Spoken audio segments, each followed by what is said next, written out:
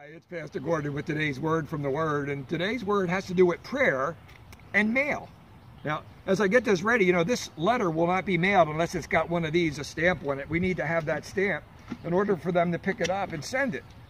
I used to think prayer was that way. The stamp was saying the magic words, in Jesus' name, because every prayer I ever heard, people ended by saying, in Jesus' name, amen, in Jesus' name, amen.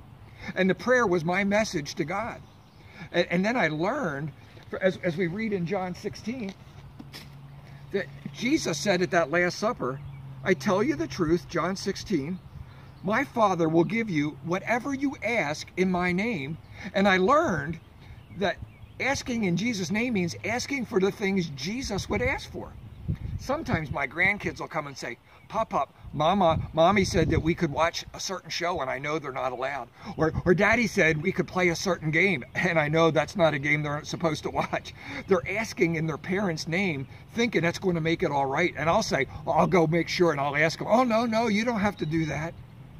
But when we pray in Jesus' name, you should be asking, is this something Jesus would ask for?